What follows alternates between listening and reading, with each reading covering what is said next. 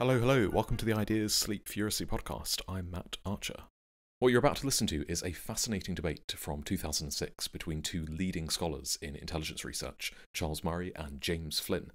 I recently found this in the deep dark corners of YouTube, and it was split up into 12 parts, as it had clearly been uploaded back in the day when YouTube only allowed 10-minute uploads. So I'm sure many people haven't heard this debate, and having the whole thing in one place would make it much more likely that more people will hear it. Of course, I want to stress that I don't own the rights to this clip. I believe the event was sponsored by the American Enterprise Institute, but I haven't been able to find the recording anywhere else. I've cleaned up the audio and edited out some dead air. Unfortunately, there are some cuts in the original recording, so you occasionally miss a few words. Now, if you're interested in intelligence, then you'll find many more interesting conversations between myself and leading researchers on my channel, so do subscribe for that. I also have a Substack linked below where I post some of my own research and the research that I find interesting. So with all the shilling out the way, I hope you enjoy this wonderful conversation between two giants of the field, Charles Murray and the late James Flynn. Ladies and gentlemen, can we come to order, please? My name is Chris DeMuth. I'm president of the American Enterprise Institute, and happy to welcome you all here this morning to this seminar on the black-white IQ gap. Is it closing? Will it ever go away? Intelligence, smartness, mental aptitude has many different meanings in popular conversation and some somewhat more precise meanings among psychometricians and social scientists who study the subject for a living. But it is certainly related to one's performance on recognized, standardized aptitude and IQ tests. There's no doubt that it is in part a heritable genetic trait and in part a consequence of environmental factors such as nutrition, health status, family circumstances, and culture. But the relative importance of nature versus nurture and the interaction between them are complex and durably controversial subjects. Different groups, racial, national, ethnic, men versus women, differ in IQ as measured by standardized tests, just as they differ in other attributes such as stature, physiognomy, and prowess at different pursuits and occupations. Those differences have sometimes been the source of acute social and intellectual contention. They've sometimes amounted to close to fighting words, although these sensitivities seem to have receded somewhat in recent years for a variety of reasons. In any event, the sensitivities have often seemed to arise from a misunderstanding about the meaning of group differences. It means differences in the means and the distribution around the means within large populations, and is not a reference to all of the populations or to any particular individual.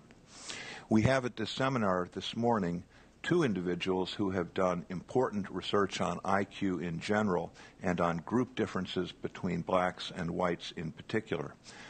James Flynn, we're delighted to have with us today on a tour he's taking of the United States and of England, is a distinguished psychologist and moral philosopher. He is professor emeritus at the University of Otago in Land of the Rings territory on the South Island of New Zealand. He is the student, developer, proponent, and researcher of the Flynn effect, the upward drift of IQ scores from generation to generation and sometimes from year to year, a phenomenon that he has documented in many different nations and cultures and is applied in particular to African Americans. He has written several important papers on the subject recently, co-authored with William Dickens of the Brookings Institution, who is with us today. Their most recent work, mentioned in Jim's biography, is in the documents we passed out today. And we've also included a little ad for Professor Flynn's new book, What is Intelligence Beyond the Flynn Effect, which Cambridge University will publish next August, and which is already accessible on the website we have provided. Charles Murray is the William H. Brady Fellow at the American Enterprise Institute, the author of many important works on government policy and social science, most notably The Bell Curve, Intelligence and Class Structure in American Life, a magisterial work which was hotly controversial when published in 1994. It is aging well, and many of the matters that it asserted are becoming conventional wisdom. Charles and his co-author Richard Herrnstein coined the term the Flynn effect in their book. Charles has also continued to work on subjects pertinent to today's discussion, and a recent article of his, also referenced in the biographical material, has been distributed to everyone here. I'm going to get out of the way and let these two esteemed students of the subject speak. We will have 25-minute presentations, first from Professor Flynn and then from Mr. Murray. Each of them will have 10 minutes or so to respond to the others. I may encourage them to mix it up a little bit up here at the podium, but we'll move as quickly as I can to questions, comments, discussions among the general audience. Professor Flynn, welcome to AEI. Thank you for coming here. The podium is yours.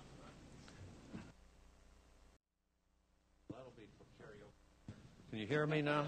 You hear me now? Okay. Well, in 20 to 25 minutes, you can usually make 3 or 4 points. That's what my students have accustomed me to do. So the 3 or 4 points I'm going to make are first to discuss Klaus Eifert and the study that he made of the black and white children left behind in Germany by the American troops that occupied Germany after World War II. I think you'll find his results of interest. Then, oddly enough, I'm going to talk about men and women and how their height differs as they age. And then I'm going to talk about the most recent data on the black-white IQ gap and what I think it means. And you'll have to take on faith for a moment that these two things will illuminate the last. Now, Eifert was that rare person, both a good social scientist and a decent human being, rather like Charles Murray and myself, not many of them. And he was interested in the welfare of these occupation children because in almost every instance they were being raised in solo parent homes. They were mainly illegitimate children. Most of you know that there was a large American occupation army in Germany after World War II, and of course they had sexual relations with German women. And they left behind children who were either entirely white or were half black because the American father was black. Eifert wondered if these children would be at a grave disadvantage in the German educational system and therefore tested their IQs. Unfortunately, his samples were not large. We have IQ scores for 170 all-white children and 69 or 70 half-black children, that is, those with black fathers. But still, his results were interesting. He found that when he tested their IQs on the WISC, which is an intelligence test of impeccable credentials, the Wechsler Intelligence Scale for Children, that they came out almost exactly even. That is, for the total samples, I think the whites were 97 and the blacks were 96.5, something of that sort.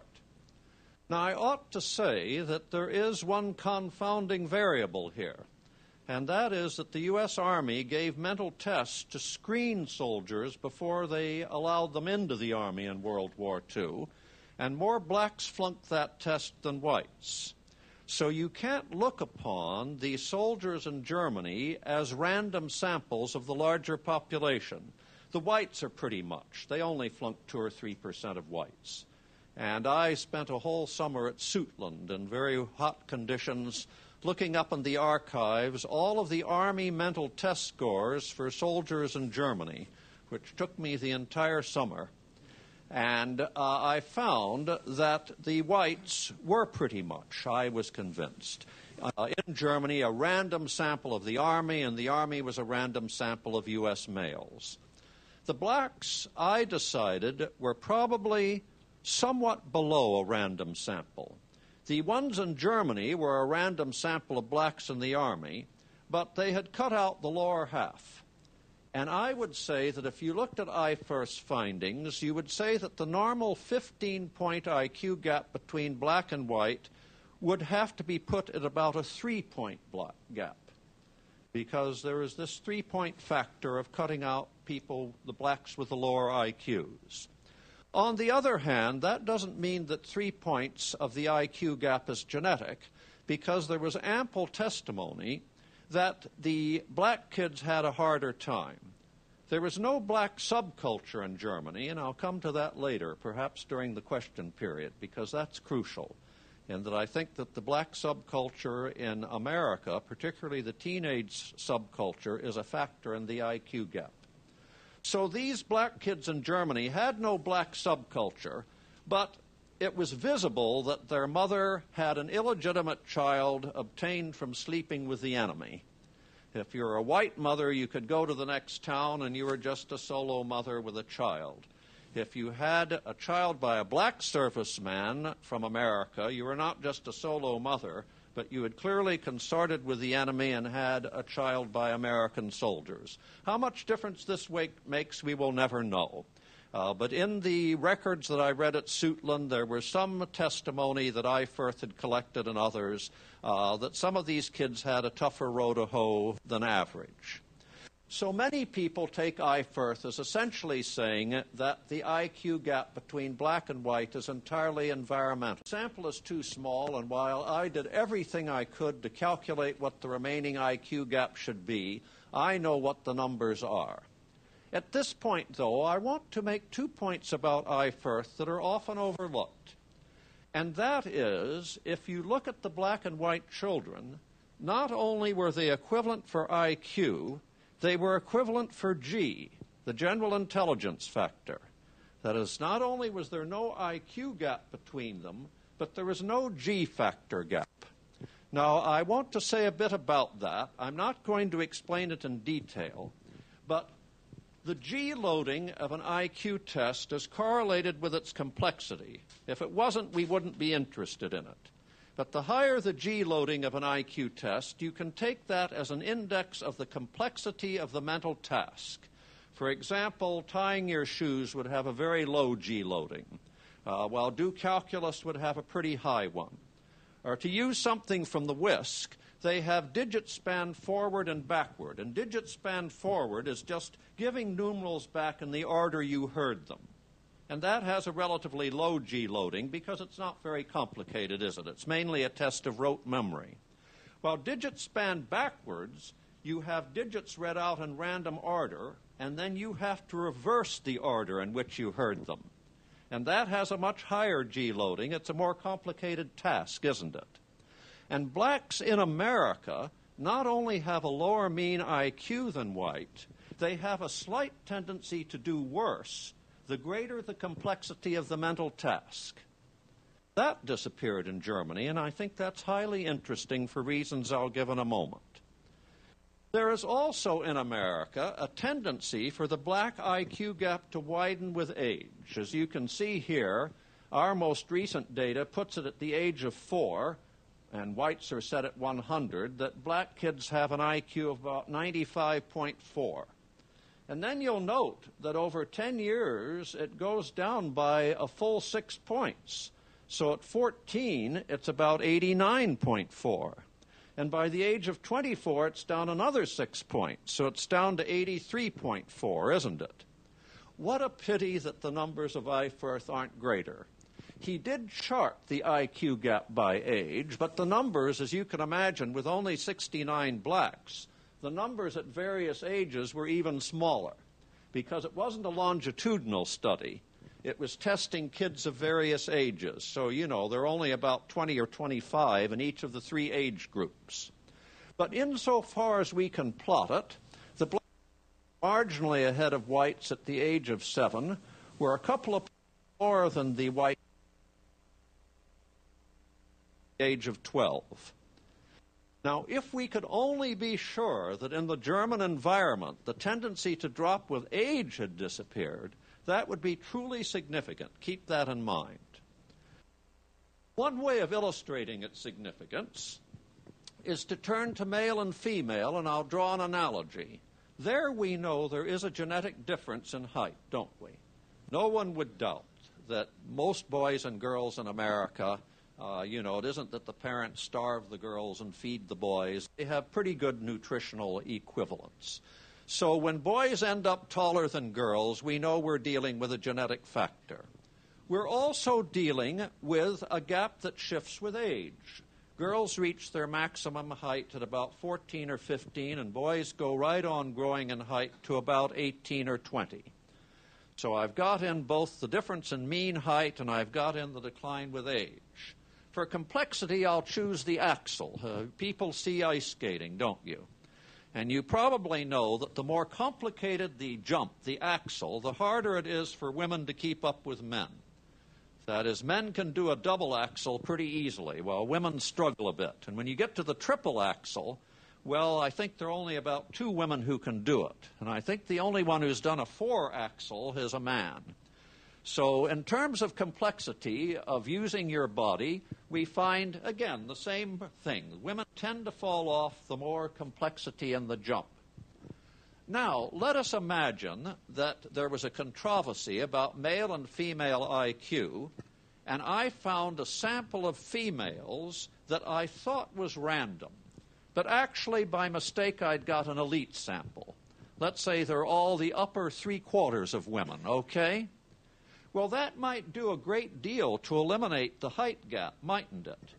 But it would do nothing to eliminate the growth curve. Even if I took the top 3/4 of women in terms of height, they would still not show the same growth spurt between 14 and 20 that men do. And they probably couldn't do the triple or quadruple axle either. That is, the complexity difference would still remain. And the reason these things would remain are that they are genetic traits.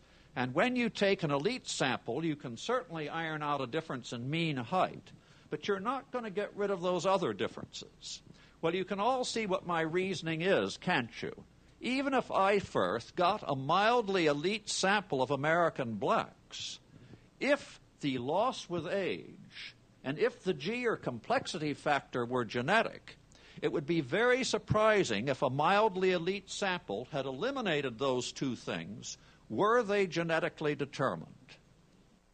So I think we have evidence that not only the black-white IQ gap may be environmental in origin, but even more important and more impressive, the complexity gap may be environmental, and the lose ground with age gap may be environmental. Because I cannot see how sampling could eliminate those last 2 merely because you had an elite sample. Think about the men and women. Even if you got the upper 3/4 of women, you wouldn't get a growth spurt between 14 and 20. It's genetic. And you still wouldn't get a woman who could do the quadruple axle. They'd be a bit better at the axles, but they wouldn't close it. They wouldn't close the complexity gap. That's why I say it's such a pity we don't have a better age curve. If we only knew that black kids in Germany lost no IQ ground with whites with age, I think we would be virtually all the way home. Now let me come to the black-white gap. Now there's one test that's an exception to what I'm going to say, and that's the Peabody. Now the Peabody is a picture vocabulary test. It is not a full-fledged IQ test, even though it correlates. And I dismissed the Peabody results as an accurate gauge of the IQ gap between black and whites for this reason. The Flynn effect, as you know, is a study of trends over time.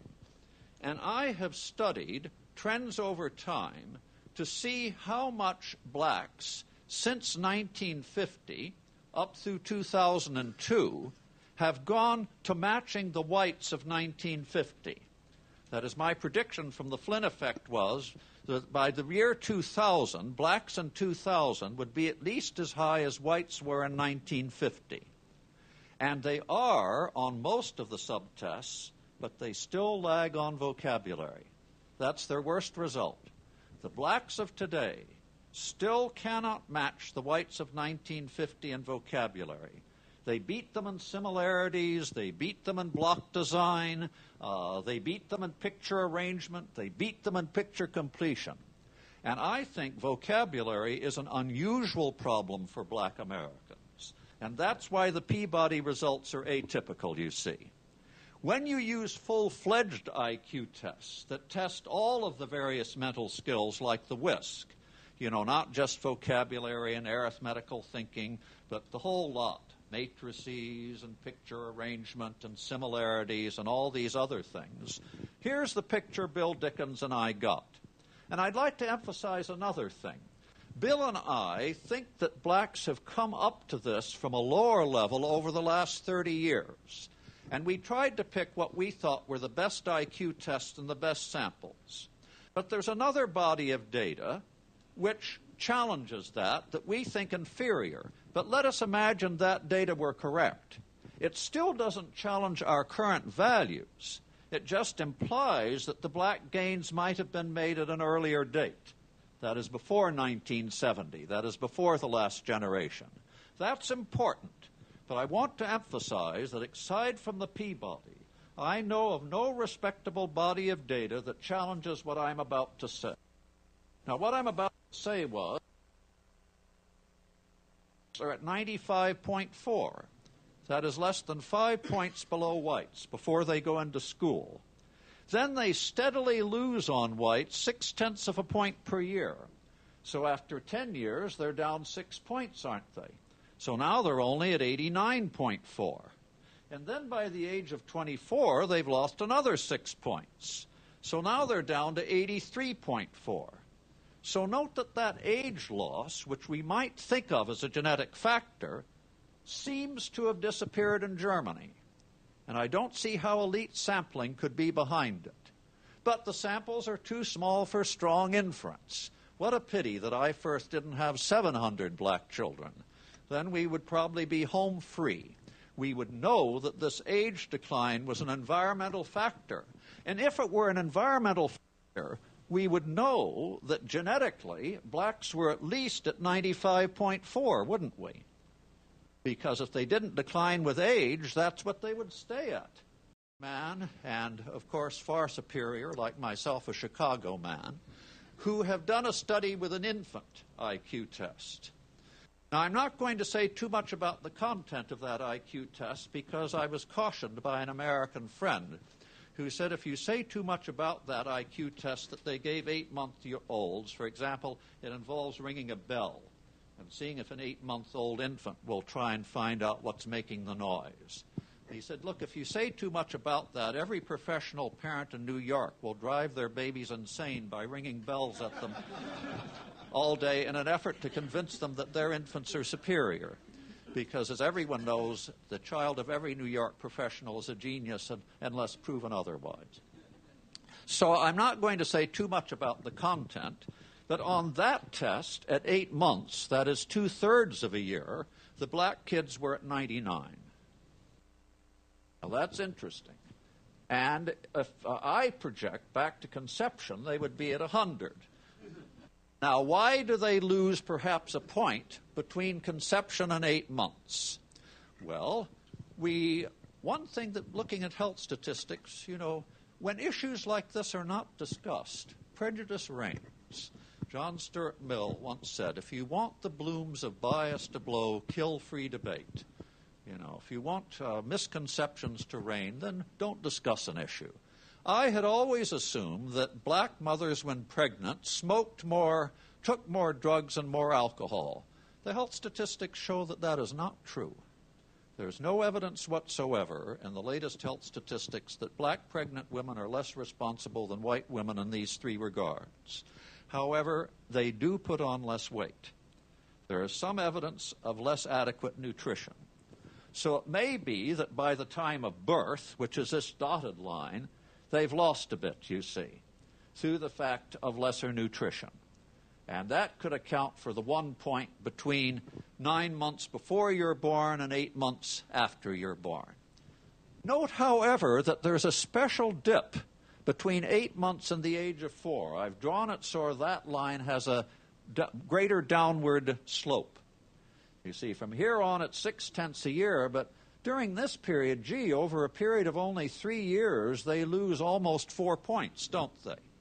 So it looks as if the preschool environment of black children may be a very important factor indeed. I recently read a study where the average professional child in a professional home as an infant is surrounded by a daily vocabulary of about 2,500 words, and in the welfare home it's about 600 words. Moreover, when approached as to why they didn't babble with their infants, many black welfare mothers said, what's the point of talking to an infant? They can't talk back. Which on one level is perfectly logical, but on another level is not good for the cognitive development of the child. So I think that this 95.4, the real problem is not so much prenatal influences as, Arthur Jensen thinks. I don't think it's so much prenatal as between birth and the age of school.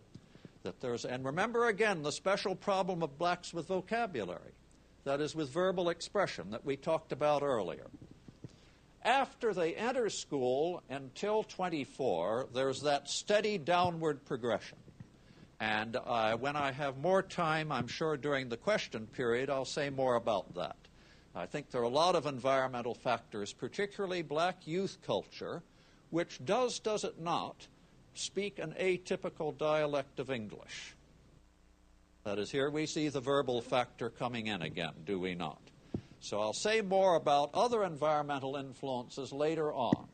But what I want to emphasize at present is that I think that it is more probable than not, and that is the best you can say with such lean evidence, that the black IQ gap is environmental rather than genetic, and all three of its salient features.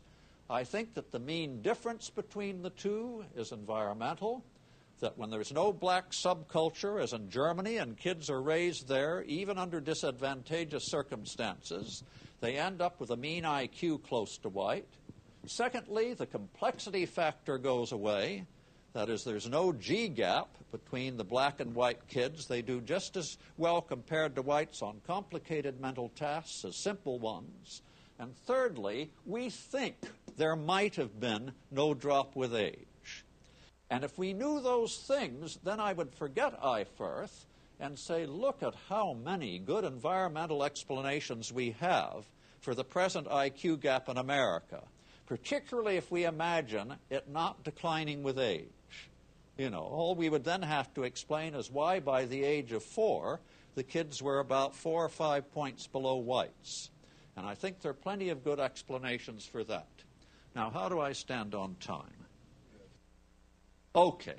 Well, I'll merely then say that, all of these emotional angst about group differences is, after all, a product of human misery. My group, Irish Americans, are not beating their heads on the floor that there's an IQ gap between them and Chinese Americans. We don't care much. We sort of think, look at them, they're crazy. Rather than just wanting a nice civil service job and to talk politics at the local pub, they want all of these glittering prizes. And their psychology is alien to an Irish American. You don't find them arguing politics at a pub much. They're trying to get promoted. And we don't care much about it. And if America could only give all of its citizens a decent life, there would be a lot less interest in something as trivial as IQ. Now, IQ isn't trivial, as Charles Murray will tell you. It has a lot to do with outcomes. And you might say, well, if blacks are lower than whites for IQ, it's inevitable they will have a miserable life. Well, I always think of the Israeli army. The Israeli army doesn't flunk people out with an IQ of 70. They need manpower. And they tell me they find useful jobs for people with IQs of 70 to do. They may not put them on the front line, but there are plenty of things. Even a person with that IQ is a lot more flexible than a robot and a lot better than a lawnmower. They can do things, human beings. And they seem to find even people of low IQ have useful roles to play. And if we ever reach that point in America, I think we'll be home free. When I was a corps chairman in the South, Mrs. Watkins once said to me, she said, you know, she was one of our more courageous people. If someone put a cigarette out on her, she said, try another. You know, she didn't scream. She said, give me another cigarette. She wasn't easy to break. And she said to me once, when I look at you, I don't see color. And if all Americans had a decent life, I think when we looked at one another, we might still see color, but we would see something else standing behind it.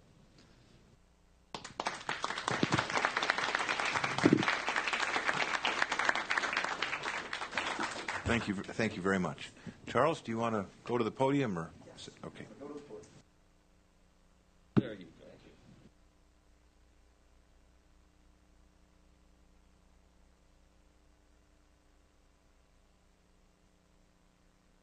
Well, I have 25 minutes, and the last time I did a run-through of this, it took me 27, so I'm going to talk real fast. I just want to start very briefly by saying that at the time of the bell curve, when a lot of hateful and awful stuff was being said, that Jim Flynn, who was on the opposite side of some of these issues from me, was from the very outset the one who was collegial, who was interested in data, who has always dealt in data and always believed that the people he was arguing with were arguing in good faith. And it's a great pleasure, Jim, to see you again. We also agreed that I'm not going to try to respond to anything he said in my first presentation. This is all completely scripted. The black-white IQ gap, is it closing? Will it ever go away? And I tried this out before we got up here. There we go. Agreement. The gap did narrow during the 20th century. And Jim Flynn and Bill Dickens have done a lot to help change my mind on this. Probably by the amount that Dickens and Flynn in their 2006 article that you have estimate, maybe even more. And whether it's more depends on, whether it's more depends on what the gap was in the early 20th century. An interesting topic that we might want to take up during the discussion. Disagreement's what I'm going to focus on. I will be arguing that the narrowing of the gap has stalled for persons born since the 1970s. There are few reasons to expect narrowing to resume, and there are reasons to think that the remaining gap will be with us indefinitely.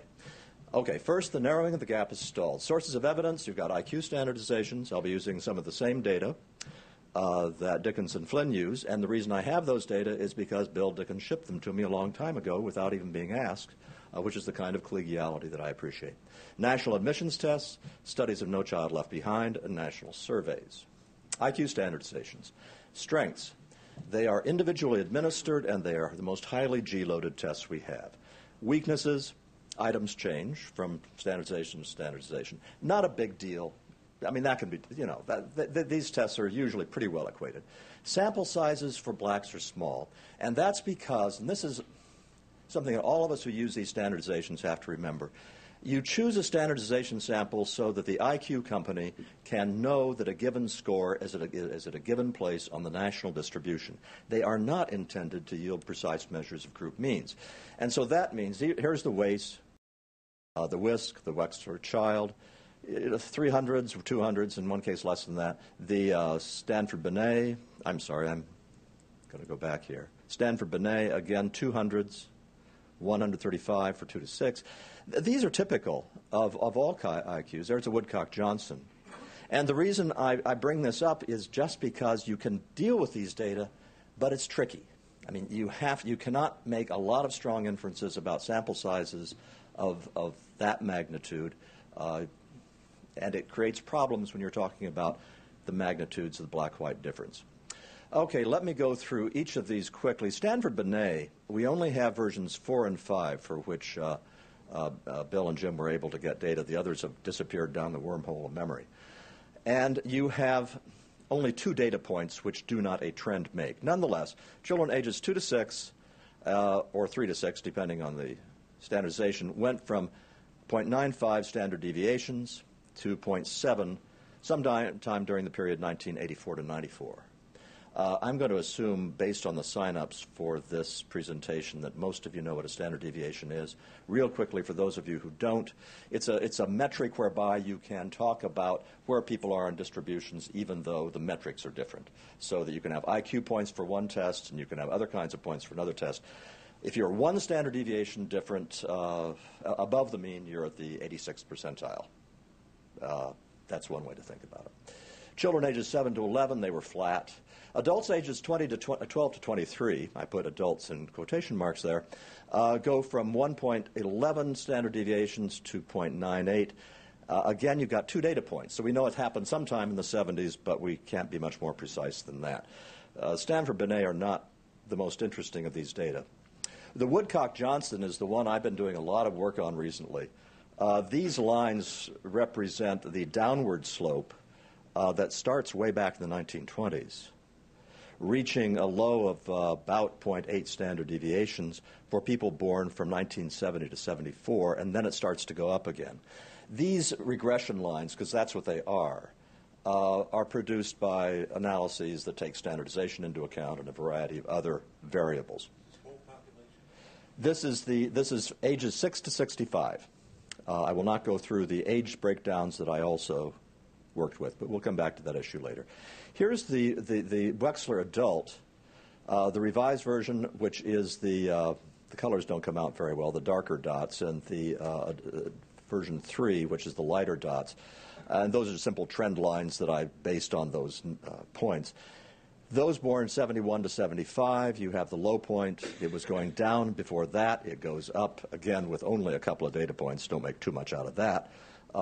After those born in 1971-75. The WISC is the one that Jim and Bill can say, see, we told you so.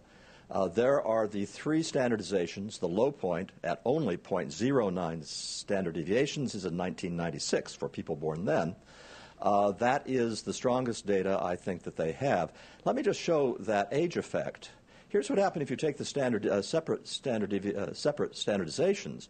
In each case, you have a very steep downward sloping line, which in effect is saying that as they get older, the difference increases. I've got to say that this is not typical of the literature. Usually in the literature, you have an increase in the black-white difference of the kind that Jim talked about that is quite steep from infancy until about 5 or 6, and then it very quickly levels off. So there's something to be talked about with that. Moving to admissions tests. Strengths, huge sample sizes. The exact opposite of the standardizations. Weaknesses, items change again. The more important things is that this is not representative of the entire population. The SAT or the ACT is representative of people who are going to colleges that require the SAT and the ACT. The pool can change over time. So if you see a change in the black-white difference, it can simply be that you have a different set of blacks going into the testing pool than you had before. And finally, the tests are not as highly G-loaded as IQ tests. Nonetheless, you can use these. And the reason is that the error is in one direction.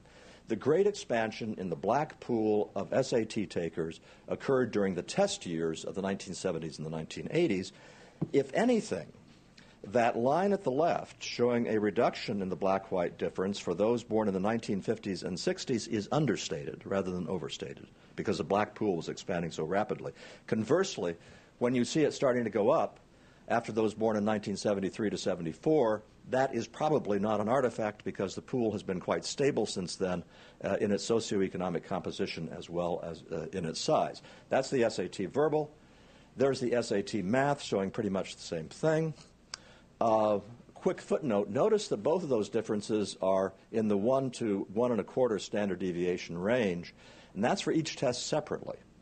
If you combined those tests and had an estimate of the black-white difference on the total SAT, it would be quite high. An interesting issue will bring us back to age issues, which probably should be a major topic during the discussion period. Studies of No Child Left. Oh, by the way, other admissions tests like the ACT, GRE, LSAT, MCAT tell similar stories.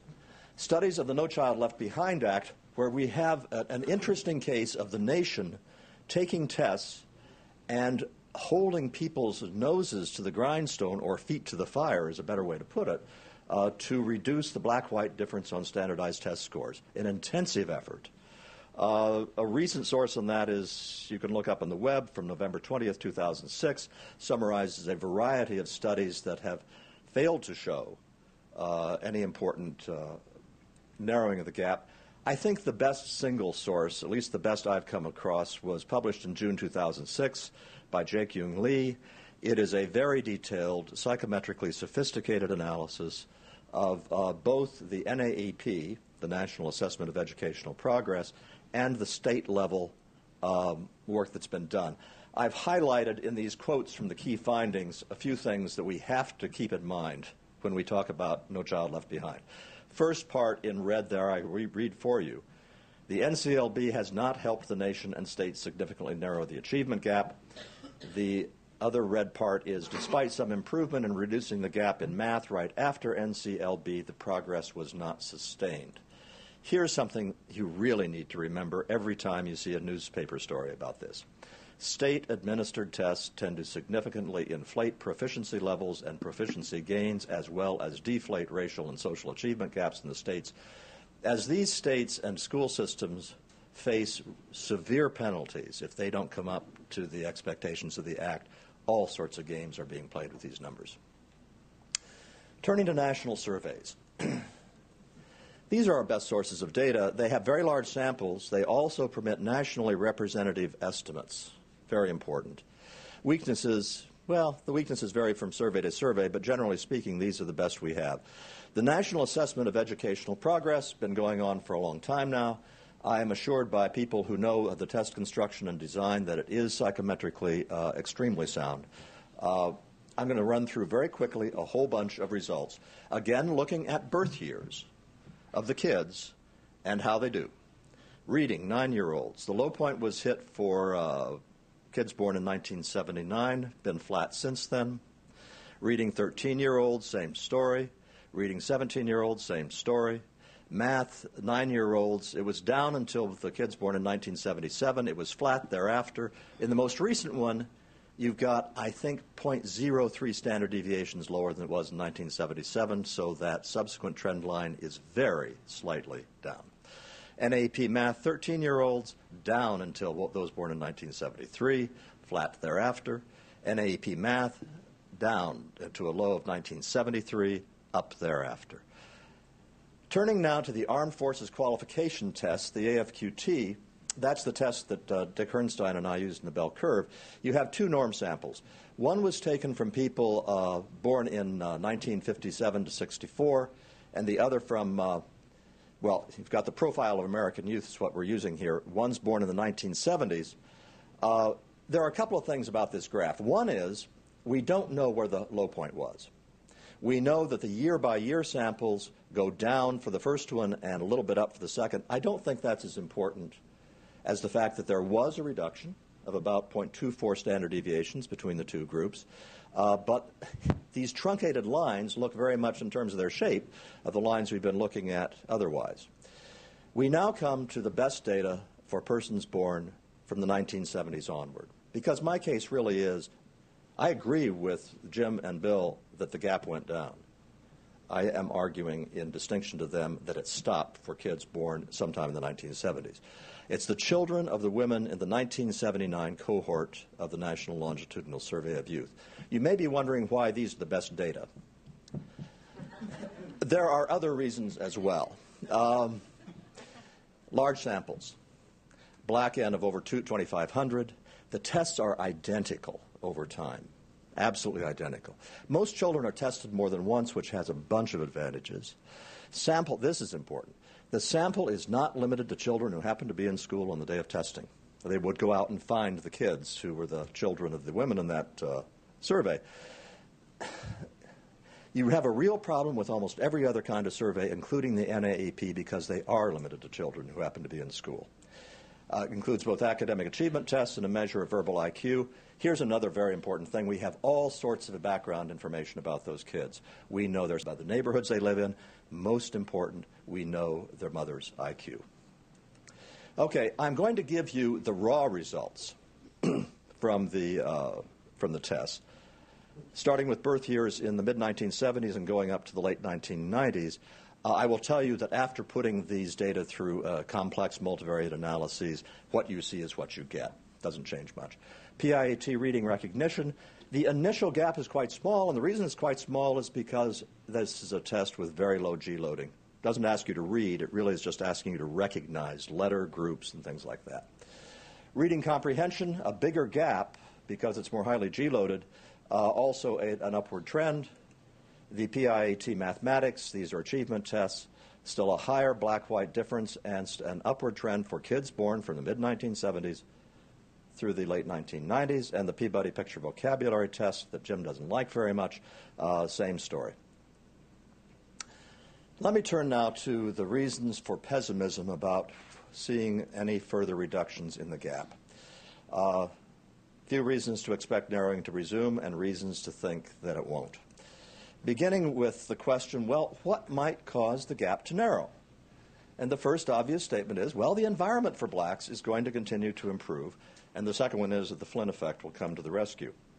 Okay, let's think about it. The environment will continue to improve. Here I'm going to have to really skip over a lot. Some of you in the room are familiar with the shared and non-shared environment. It's more complex than I have time to explain. Real quickly, radically simplifying, what changes IQ is not as much the things you think it is, as most people assume. Basic schooling is very important. That's no doubt about that. But any of you who think that putting a really fancy mobile over your baby's crib is going to raise their IQ are kidding yourselves. And also if you think you get them into a really good school as opposed to an adequate school, it's going to change their IQs. That's not going to happen either. Among siblings, most of the environmental sources of the difference in IQ are non-shared environment. Another important point is that the effects of shared environment, these socioeconomic variables that we usually think of, fade with time. By adulthood, they have effectively disappeared. Here, Jim and I can talk about this in the questioning period. Jim says, well, you're looking at a phenomenon whereby kids growing up in deprived circumstances get worse and worse relative to whites. I'm saying, well, heritability of IQ increases throughout age for all races. What's going on is, as I look at older people in the group, you know how you look more like your mother or like your father than you did 30 years ago, and you're also acting more like them? Well, the same thing happens with IQ. It gets more and more heritable as time goes on. So you can have a couple of explanations of what's happening, but what I'm really saying to you is that among adults, improvements in the environment don't give you the clout you think they do. Here's another problem with the environment will continue to improve argument. The shared environment did get better for children born in the 1980s and 90s, but the black-white gap didn't decrease. The environmental variables in the 1960s, when the gap was going down, were awful for blacks compared to the 1990s. At this point, there isn't that much difference on a variety of important environmental variables. The percentage of whites who now graduate from high school is about 86%, and the percentage of blacks who graduate is about 81%. There's not a whole lot of bang for the buck you're going to get by closing that gap another few percentage points. Finally, on the environmental issue, a lot of adoption studies are useful here. It is true that the environment can have a huge effect. You lock a kid in a closet for the first couple of years of their life, or don't talk to them at all, as Jim said. That can have an effect on IQ. But once you get to a nearly adequate environment, even though it may not look very good to a lot of us, probably you've gotten most of what you're going to get from environmental changes. I apologize for moving through all that so very quickly, but we can come back to some of the more important issues later. The Flynn effect will come to the rescue. I don't know how irritating it was to be told after the bell curve came out that we didn't understand that the black-white gap was going to disappear because we didn't know there was this thing called the Flynn effect. We named the Flynn effect. We gave it its first large discussion accessible to a general audience. Here, I just put up on the screen there a recent article which was done by some Dutch psychometricians, familiar to both Jim and Bill, using extremely complex methodologies. Do not ask me to explain them. I will immediately turn the question over to Jim if you do. And I put up there a long paragraph from the conclusions. I will again read the parts I've highlighted in red. No, I'm not going to read the top part because I'm running out of time. Down there at the bottom, it appears, therefore, that the nature of the Flynn effect is qualitatively different from the nature of black-white differences in the United States. And following that, implications of the Flynn effect for the black-white differences appear small. And we can go into that in more detail later. Reasons to think that the remaining IQ gap will persist. Chris, how am I doing on time? You have 6 to 7. I've been racing through this. Yeah, okay. First is the relationship of G to both the black-white difference and to heritability. And second is the dysgenic pattern of fertility among black-white women. Way back when Charles Spearman discovered G back in the early part of the 20th century, he formulated what subsequently became known as Spearman's hypothesis. He said that the black-white difference would be the largest in the tests most saturated with G. I'm referring to the same phenomenon that Jim referred to about the relationship to the complexity of the task. Arthur Jensen has taken the lead in testing the Spearman hypothesis, and at this point, in one respect, it is no longer a hypothesis, it's simply a fact. Controversy remains about what it means, all right? I'm not trying to diminish that. The simple statement that there is a Pearson's R correlation, to put it that way, between the G loadings of tests and the magnitude of the black-white difference has been established beyond any reasonable empirical doubt. Okay, that's one clump of things to remember. Second is that G is the most highly heritable component of IQ. And the third is that as we've been learning more about G in the last 10 or 15 years, we've learned more and more ways in which it is correlated with a variety of physiological phenomena, from glucose metabolism to reaction time and a bunch of other things. Most recently, well, I don't even know if it's most recently, these things happen so fast, there has been studies which have found important correlations between the volume of specific parts of the frontal cortex, gray matter, and IQ test scores, and the source of that correlation is G, and the volume of that gray matter is under, in the words of the authors of the article, tight genetic control.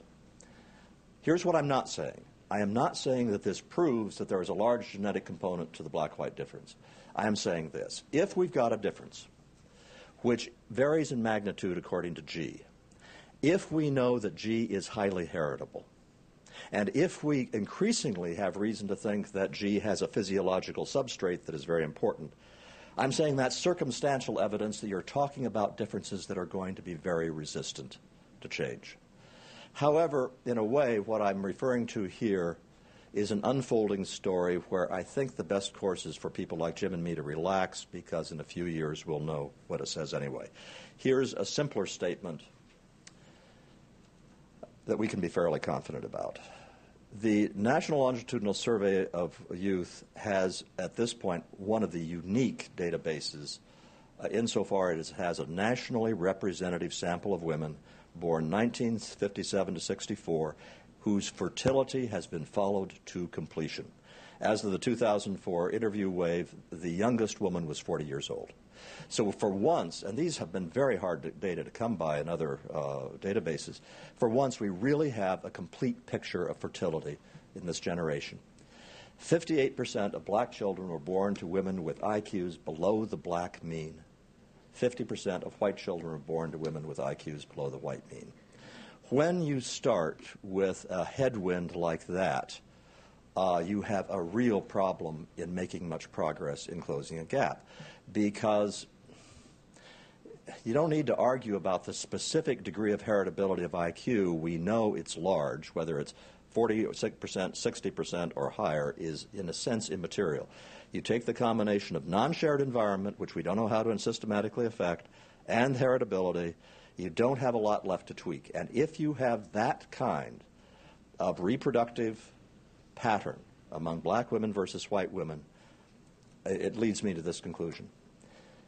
Given everything that is known about heritability of IQ and the remaining environmental differentials between blacks and whites, unless the dysgenic pattern of black fertility changes, any narrowing of the IQ gap will be confined to children.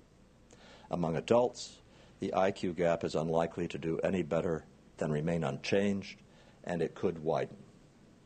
That, I think, is the fundamental demographic pattern that we have to face the consequences of. And I would say that many of the graphs that I just showed you, with the failure to narrow the gap since the 1970s, those born in the 1970s, is an indication that that phenomenon is already at work.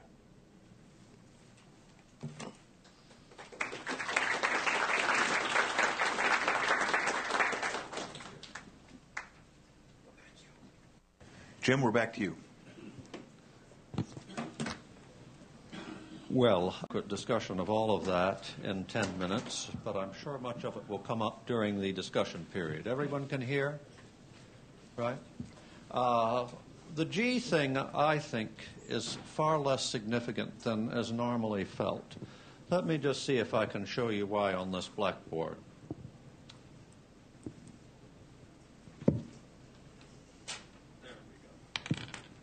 Now, take 3 IQ tests, 1, 2, 3.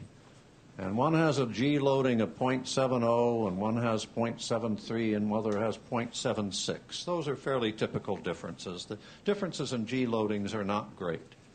And let us imagine that at a certain time, black kids are 15 points behind whites on all 3 of those tests. And let's imagine they gain 5 points on all 3 and cut it to 10. Well, Wichartz would tell you then that the pattern of gains doesn't show a gain on the G factor. And he's quite right, isn't it? I mean, if there was a gain on the G factor, it would be slightly higher on test 2 and slightly higher again on test 3, wouldn't it? You know, because those is how the G pattern goes. And the gains are dead even. There's no replication of the G factor whatsoever. And yet, between those 2 periods, on all 3 tests, the gap has fallen from 15 to 10 points. So let's project that into the future.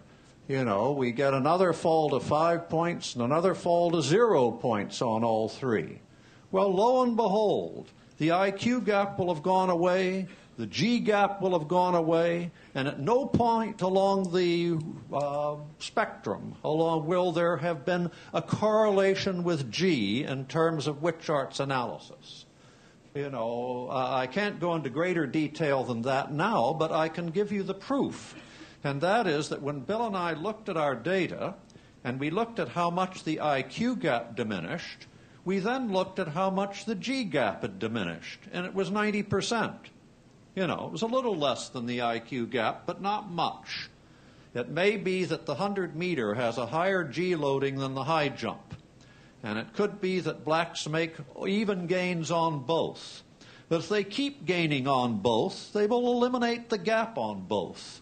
And the gap will go away on all the WIC subtests, and we can forget about G. There is also an interesting paper in the mill, I think it's by Wichartz, isn't it? Yes, in which he argues that G is fundamentally sociological in origin. That, you know, it's not at all obvious that it has a biological origin. I think it has a very slight biological origin. I wouldn't discount that it has some, you know, physiological substratum. Note also that it went away in Germany. That is, when the IQ gap disappeared, as we would have expected, the G gap disappeared. So that argument I don't think means much. As for the heritability of IQ, that is quite true. Family environment does not have permanent effects. Here we come to the Dickens-Flynn model, and I'll say right here that the mathematical elegance of that model is entirely Dickens. Flynn's contribution was essentially to say, I don't understand this, and there is a slight mistake there, and here's how I think we should present it. Though I wanted to present it in track, he wanted to present it in basketball, and I gave in. I don't like basketball much and would prefer track. But at any rate, the Dickens-Flynn model is based on the transience of environment. But that doesn't have anything to do with closing a gap between 2 groups environmentally. Let us imagine that the verbal difference in the black and white home before the age of 4 is a significant cause at that age. It's not a matter that it puts an imprint in clay in the brain that remains forever. That's quite true, as Charles Murray says. What happens is that when the kids go into school, a new environment takes over that is slightly worse.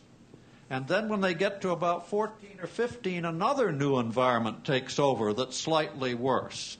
So even if an environment has not a permanent imprint, if there are a succession of environments, each of which is somewhat worse than the last, well, even though the influence of environment is immediate, you're going to get a loss of an IQ gain with age, because each successive environment is a little worse in black and white terms than the one that preceded it.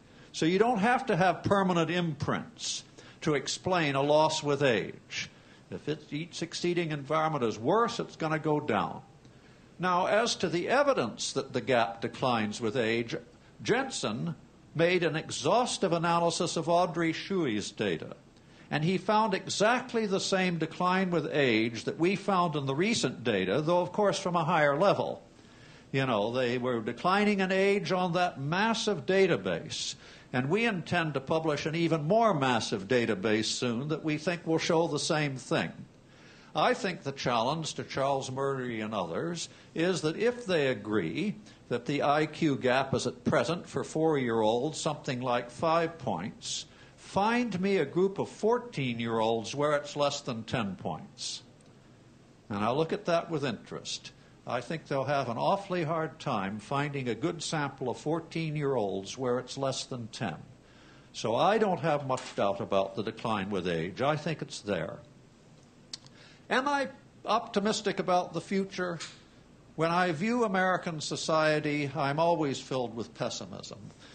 Even from abroad, I become more pessimistic. One of the things that makes me think Charles just could be right, and I don't know that he is, I still lean to our view, is that I can't see any real environmental improvement between black and whites over the last 20 or 30 years that would cause them to gain. The percentage of children in single-parent homes is now up to 60% in the black community, much higher than it was 30 years ago. The white percentage has gone up to 20, but the gap is greater than it ever was. All of my data tells me that you have 3 points lower IQ if you're in a solo-parent home. So there hasn't been progress there. The average income of those homes compared to whites is higher today than it was 30 years ago. The assets of black families are less today compared to whites than they were 30 years ago. There seems to have been a mild improvement in schooling. But before we got our data, if you had asked me purely on environmental variables whether there had been progress, I'd have said, why would you expect that? You know, it doesn't seem to me to be any great environmental improvement. But somewhere along there was a big improvement. I admit, we're not quite sure just when it happened. Well, will it improve in the future? Well, that depends on people in America and people in this room. I can think of a lot of environmental variables to manipulate other than physiological ones.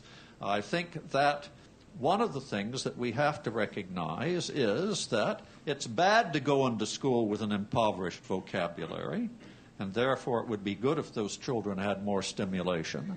I would like to see drop-in centers that single parents could go to, and not to park their children, but to be surrounded by sub-professionals, to engage their kid in talk, tapes, books, you know, things that would give single parents less isolation. When I worked with Saul Alinsky behind the yards, I found black girls of 17 with 3 kids in high-rise apartment houses who are 6 blocks from Lake Michigan who had never seen the lake. You know, something could be done about that. It is possible that that variable could be manipulated. When black kids go to school, they become immersed, in my opinion, in a black youth culture where you don't see kids playing chess, you don't see kids discussing books. It wouldn't be bad if they spoke a different language, but they speak a substitute for English that will not help them in the mainstream of American society. And I think blacks have to realize there's a price to be paid for that. And then finally, of course, at the end of school, blacks tend to end up in less cognitively demanding jobs. It's interesting that in retirement, they seem not to lose any more ground with whites, and that I presume that in retirement almost everyone is in a cognitively impoverished environment. So there may be some reason for that. So that's all I can say in 10 minutes, I presume. My 10 minutes is about up, isn't it? You've got one more minute. But I've got one more minute. Well, let's see if there's anything else here. Well, I'll just say very quickly then that I don't trust the Peabody much. But on this dysgenic tendency, I'll use my minute on that. What this means is, if you do the mathematics, and you look at the difference between the upper half and the lower half of the black IQ curve, they would be losing about 0.8 of a point per generation. Now, the Dickens-Flynn model says that the direct influence of genes on brain physiology in regard to IQ is perhaps something as low as 0.3 of the variance. So you have to discount that. I mean, maybe they are losing something like 1/4 of an IQ point to 1/3 of an IQ point per generation through dysgenic mating, maybe a little more. But even that is not obvious. And that worries me a good deal less than the environmental factors. Jim, thank you very much. Charles? Okay, let's see if we can focus in on a few issues that are emerging. I think the age issue is the most interesting. I'll start with that. 1999 and 1998 magnum opus, the G factor, characterizes the relationship of age to the size of the black-white gap. It says, well, it goes up from very small levels to about 0.7 standard deviations by the age of 6 and rapidly rises thereafter to the usually observed 1 to 1.1 standard deviations before the end of elementary school. The WISC data, I think, are unusual in showing this very steady downward trend, and we can argue about that, or the best way to argue about it is with data.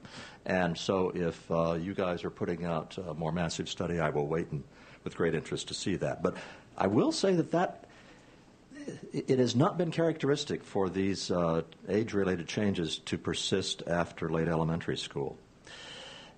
The more interesting issue here is the issue of heritability. Are we looking at an increasing black-white difference with age for a very logical argument? You know, blacks are in a worse environment and that you get cumulative disadvantages. Or is it because of increasing heritability? And here I think you have to go to some very important, although complex work done by the late David Rowe, a brilliant psychometrician at the University of Arizona, I believe, published in the 1990s. He did a number of articles, but the main one, I think, was called Only Skin Deep, if I recall correctly. And it went through an exhaustive quantitative analysis of the developmental processes of IQ among blacks and whites. Simplifying a great deal, he says, look, if there is a difference caused by the environment, if black IQ development is deformed, as it were, by these, you can see it statistically in a variety of ways. And his conclusion at the end, and the reason for the title, No More Than Skin Deep, or Only Skin Deep, was that the developmental processes of IQ in black and white kids is exactly the same. There is no room in his analysis, a very impressive analysis, no room in his analysis for this mysterious deforming factor, this dark star that affects blacks and not whites. Heritability increases with age among whites. It increases with age among Chinese. It increases with age among blacks. And all you need is the argument that it increases with age and the correlation is getting higher. And that is the reason for saying, well, an alternative logic as to why you end up with the same size of, with the size of the black-white difference among adults once they grow to adulthood that you've had among their parents. Those two arguments, it seems to me, have to be informed by some kind of analysis. And here is where I think that you and Bill have been working at it, and David Rowe specifically, I think, had a comment arguing with you on this. Jim and Bill have been working at a model which says here is how these environmental effects could occur.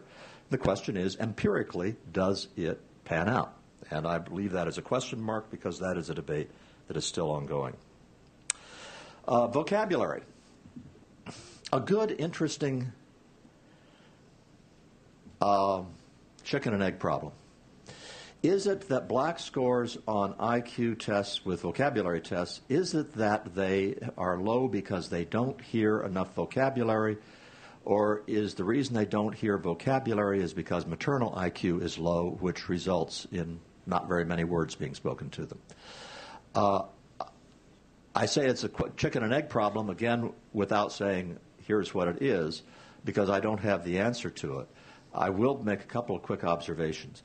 The first is that with the original vocabulary subtest in the Wechsler back in the 1930s, I guess, they weren't even going to include that as a subtest in the IQ battery because they assumed it was so culturally determined that it would be useless as a measure of IQ. And it was only over a period of time that the argument was first made and then evidence adduced for this argument that the reason that kids develop a large vocabulary isn't because they hear the words. Because you have lots of kids from upper middle class homes with professor parents who don't acquire really good scores in vocabulary tests. It's, do you have the kind of mind which when it hears a word says, I wonder what that means, or which naturally fits that into the context of the sentence? In other words, acquiring vocabulary is very heavily loaded toward kids with brains, to put it that way. Here's another interesting thing about the vocabulary test. The General Social Survey, which is a large nationally representative survey that's given every couple of years, has a 10-item vocabulary test. And I certainly am not going to bet the ranch on anything involving that 10-item test, but they do give it, and they have been giving it for years and years and years. And not only that, the words have never changed. There are the same words now that they were using in the first surveys 20 years ago or whenever it started. Well, the black-white difference in that has been going down. And not only has it been going down, it's been going down among kids born in the 1980s. There is a problem. Given this test, we don't have to rely on the black-white difference. We can just look at raw scores because the items have been the same ever since. When was the highest mean black score on the 10-item vocabulary test? Among blacks born in 1945. Or the highest 5-year, because these are small samples, the highest 5-year aggregation was 1945 to 1949. The only reason that the black-white gap has been diminishing is because whites have been doing worse and worse. This, by the way, raises an interesting question for IQ tests, where you are not talking about raw scores, you are talking about normed scores. And when I look at that GSS data and I look at any trends in the black-white difference, this is just a generic question, Jim, has nothing to do with our previous discussions. I'm saying to myself, are these changes reflecting changes in the black population, or are they reflecting changes in the white population? I leave that as a question. Regarding the German study, Jim, what I'm going to say is going to sound harsh, and I apologize in advance. It's what I call the rule of one in issues involving all kinds of social policies in which people want the results to come out a certain way. I think of the Perry Preschool program, which is one which was an intensive intervention program for children, which, unlike any other intensive intervention program, actually showed some statistically significant positive results. You have this library of studies which show no effect, and you have poor little Perry Preschool with a control group of 40 kids or a experimental group of 40 kids, very small. The one that everybody cites all the time is Perry Preschool. It's the rule of one. If you can find one study that says what you want it to say, you fly with that one. Well, we've got this study that was done, 30 years ago? The Eifert study? 1950s? 1960s? 1960s. It was done 40 years ago. And you say to yourself, gee, if it worked with the kids of black GIs, and Germany was not a real good place for black kids to be raised, let's go see if it can happen anywhere else, or if it happened in Germany later after the environment got better. Did it happen in France? Did it happen in Denmark? Did it happen in South Dakota? Did it happen in Africa after they stopped colonization? Well, the answer is we have IQ data on blacks and whites from all over the world. We have data on adoption studies where black children are adopted into middle-class white homes. We have reams of studies. And you have the one lone example of those German children after World War II that everybody always cites. Show me others that have the same results. and I'll get more interested.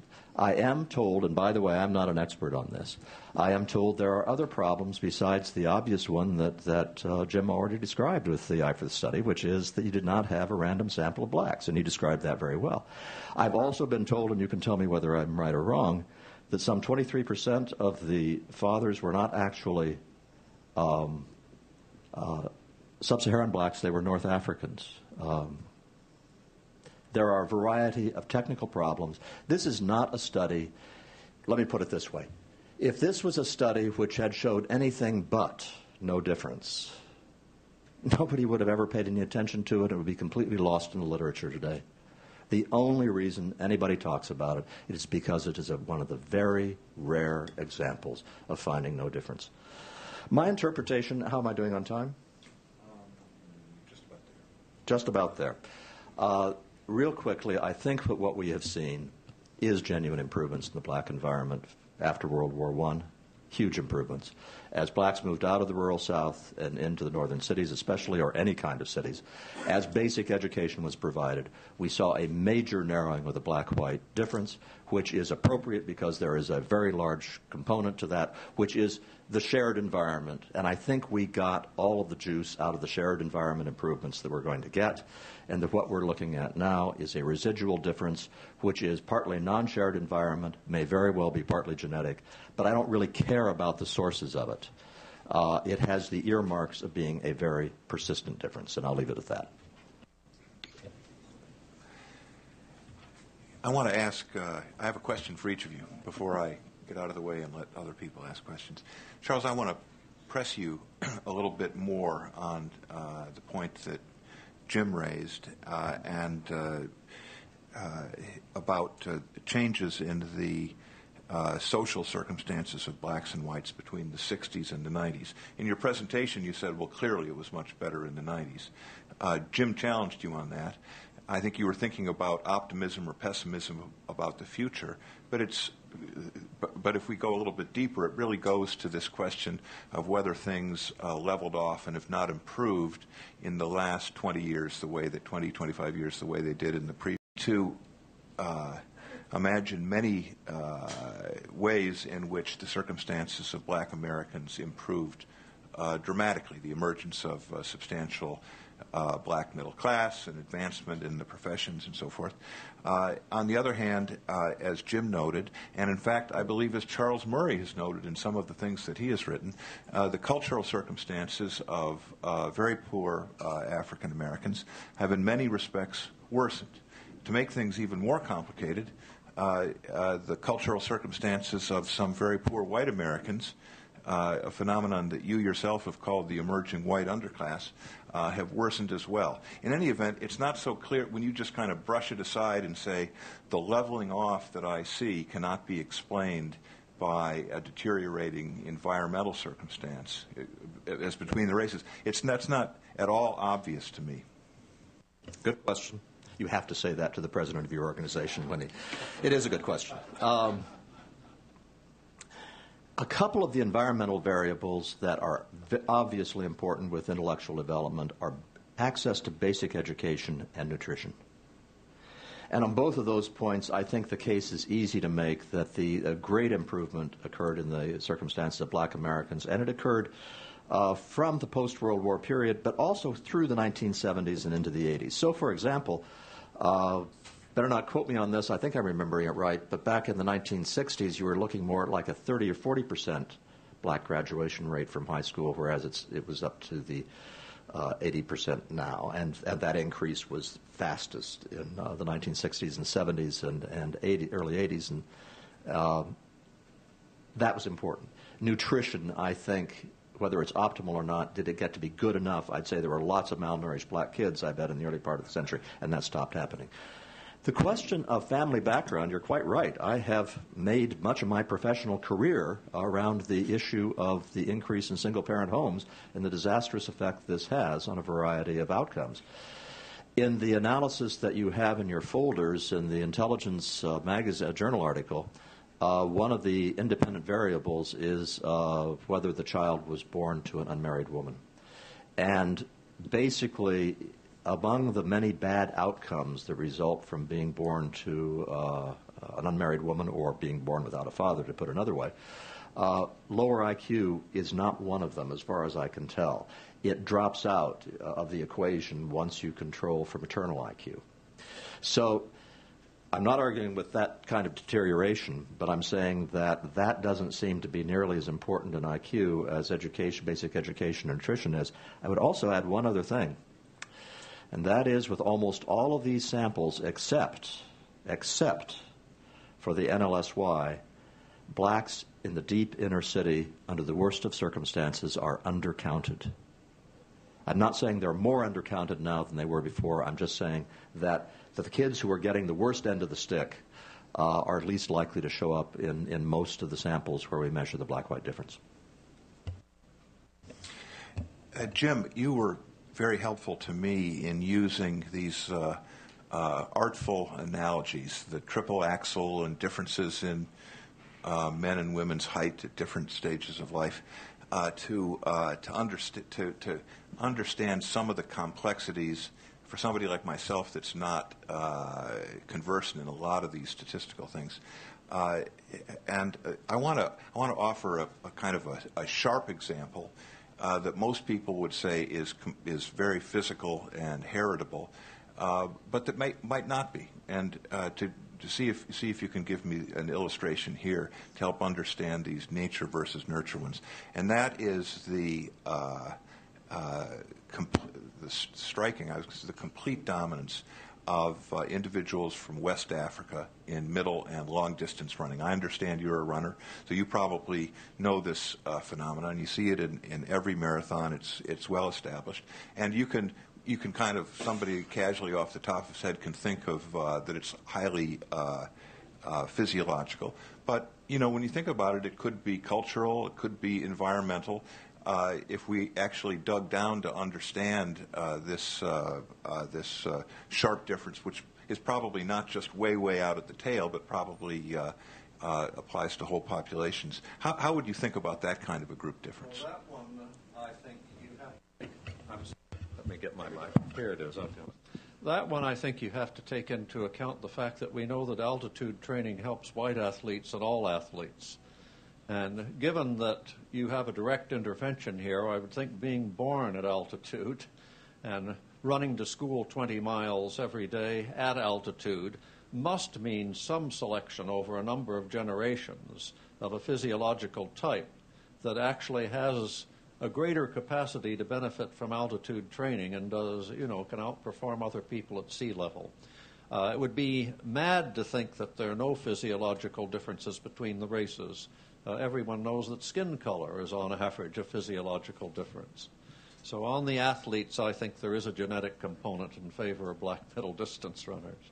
But it's one that has an environmental cause. And also too, I mean, obviously, if you, as some of these guys do, if you look at their life histories, the nearest school was 20 miles away, and they ran to it, which is a purely environmental factor. But it may be that their physical type over time is more efficient in converting oxygen to energy in the blood. Could be. No reason to discount that possibility. Very good. We're going to open the session to questions and comments from the audience. I see a lot of hands. We have 25 minutes, and I'm going to try to get to everybody. I'm going to start up front, and I'm going to work my way around. We'll start at this table, and then we'll move to the back. If you could please wait until the microphone comes to you and introduce yourself briefly before your question. We'll start with Bill Dickens. All right. I guess I don't need an introduction from the Brookings Institution. I just wanted to offer an alternative to your pessimism, Charles, and if everyone would take out the copy of my article with Jim in the packet you were given and turn to the third page, figure 2, which is this one right here, you'll see a very different picture from the ones that Charles was showing you. Instead of showing everything going up or showing the black-white gap closing up through 1970 and then flattening out, you see something very different, which is the black-white gap closing pretty continually on all tests at all points in time. What accounts for the difference between these two ways of presenting the data? Charles was presenting all of his data arrayed by the birth year of the person. We're presenting our data by the year in which the test was administered. Now, as a first-order thing, mathematically, you cannot tell the difference between a birth order effect or birth year effect and a year effect, because if you think about it, what is a person's birthday? It's or if you take the birthday is going to be the test year minus their age. Okay, so they're mathematically linear, completely dependent on each other. You can't distinguish the effects. That said, one can look at the ancillary results that one gets. So, for example, one can plot a chart like this, or the ones that Charles was doing, and then look at what the values of the other variables in the equation have to be in order to fit the data. And as Charles noted, when he does the whisk, for example, by birth year as opposed to by the year in which the test is given, he gets that the black-white gap actually narrows as kids get older, whereas the conventional wisdom is the opposite, that the black-white gap grows with age. And in fact, when I've done that analysis for all the tests in our data set, when I use Charles's specification of using birth year as the control, I find that I get a statistically significant a narrowing of the black-white gap with age, whereas when I use the year in which the test was administered, I get the more conventional result that the black-white gap actually grows with age. And also, just as an aside, I've looked at the National Assessment of Educational Progress reading scores, on which there have been the biggest gains, and impressionistically anyways, if you line things up by year in which the tests were administered, you see that the years in which the blacks do best are lined up, so that if you think that what's going on is a year effect, that there are certain years in which society in general is helping kids at all ages, then you see that those years all line up. Whereas if you do it by birth year, then you see the peaks at different points in the distribution and not all lined up, suggesting again to me that the proper way of thinking about it is year effects as opposed to birth year effects. I'm not going to respond at length except to say that what Bill just did, who, by the way, has shown admirable patience for a co-author to be silent all this time, must have been agony for him. This is complicated stuff. And if we've done anything today, I hope it is that for those of you who may have come in here thinking that black-white differences in IQ were either meaningful or else meaningless, I hope you understand all the ways in which it's tougher than that. Everything that Bill's just said is interesting and important and is still in the process of being worked out. I'll just leave it at that.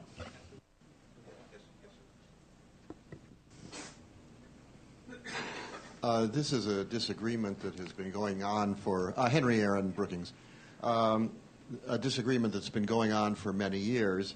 But actually, I was struck at the huge degree of overlap between accepted facts. And I'd like to press you a bit on the source of the highly diverse interpretation. You both agree that test scores have narrowed significantly in Maine. You both agree that they will be very hard to close. The difference is that Flynn and Dickens have a theory that integrates both environmental and genetic explanations, and that at least Jim claims in his Cambridge Press book is consistent with all of the relevant facts at work here. And then, Charles, you said something that I found absolutely staggering. You said you really didn't care whether the difference that persists is genetically based or environmentally based. It was just going to be hard to close, which brings me to my question. I wonder whether the differences which have persisted for so many years are not rooted, despite the high intellectual tone that you have scrupulously maintained, in differences in political agendas. You, Charles, I think, are very skeptical of the kinds of collective governmental interventions that would promote changes in environment that Jim, I think, generally would support. So I'm wondering whether those differences in political goals may not, in a significant degree, lie at the base of the seemingly surprising differences given the large areas of overlap. And I really do wish you would explain how it is you say that you're indifferent as to whether the explanations are genetic or environmental. Henry, Dick Herrnstein and I actually made quite a point of this in the bell curve, and I'll go over it very quickly. From a public policy standpoint, the issue is not whether you have a genetically determined group difference or an environmentally determined group difference. It certainly is not important at any given moment in time. Suppose we knew beyond a shadow of a doubt that the entire black-white difference was entirely genetic. Does that make me smarter than Tom Sowell? No. It has no bearing on my relationship or anybody's relationship to any other individual at a given point in time. Look at it from another perspective. Suppose we knew without a shadow of a doubt that it was entirely environmental.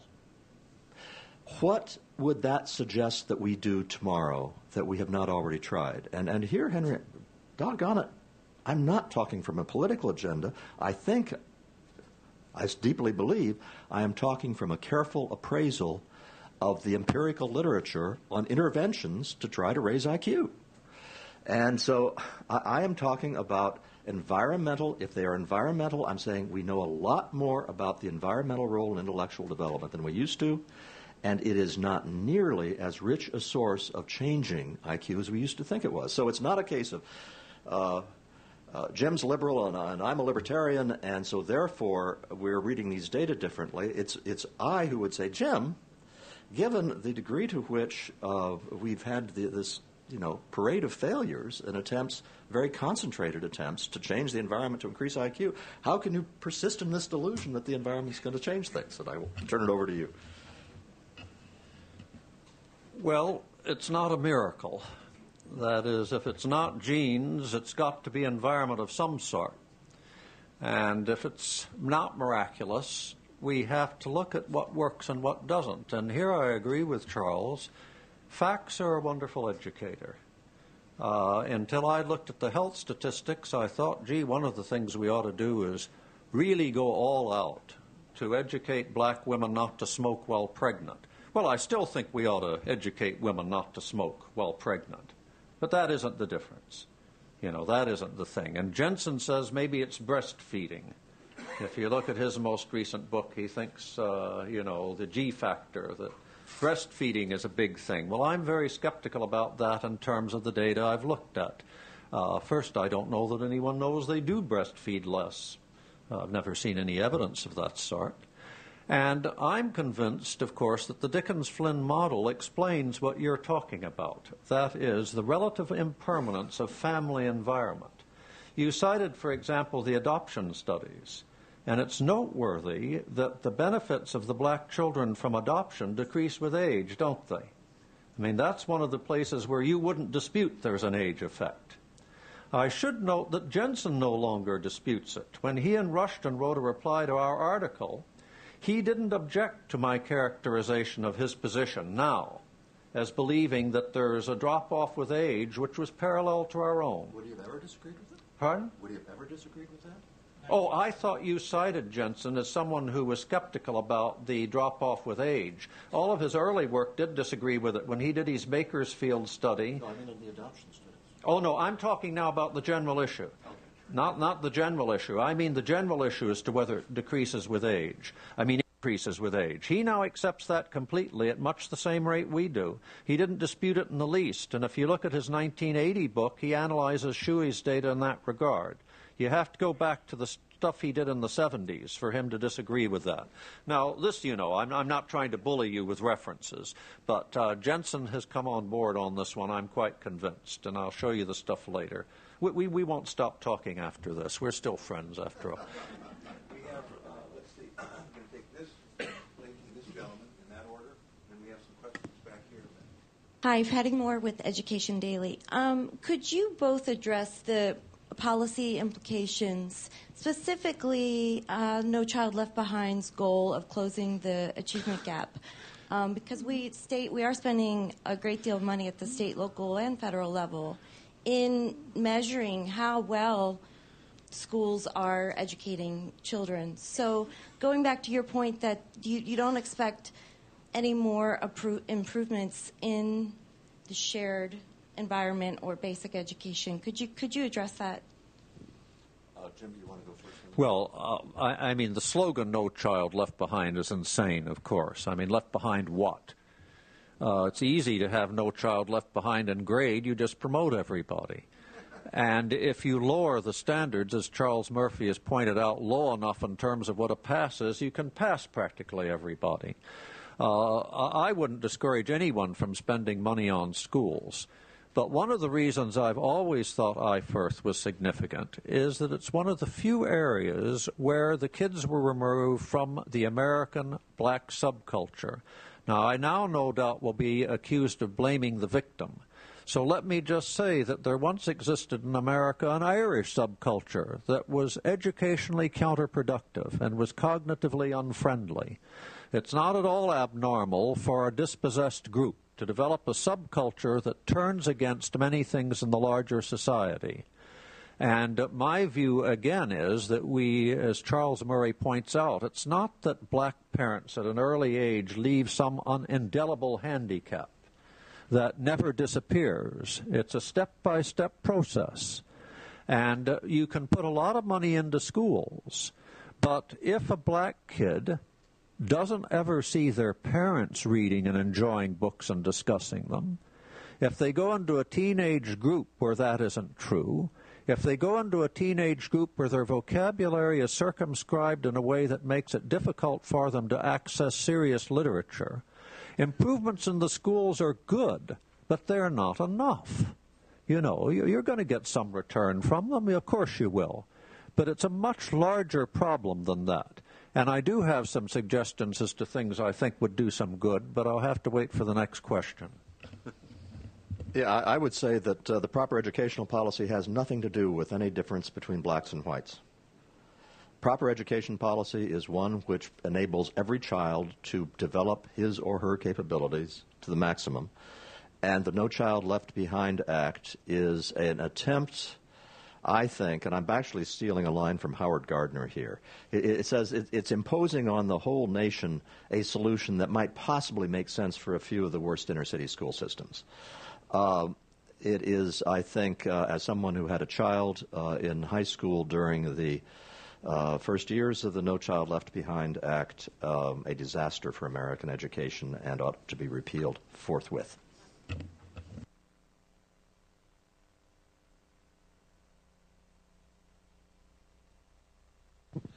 Mal Klein, Accuracy in Academia. Question, do we know what happens to IQs, what the scores when you compare blacks in public schools, private schools, and for that matter, the growing number that are homeschooling?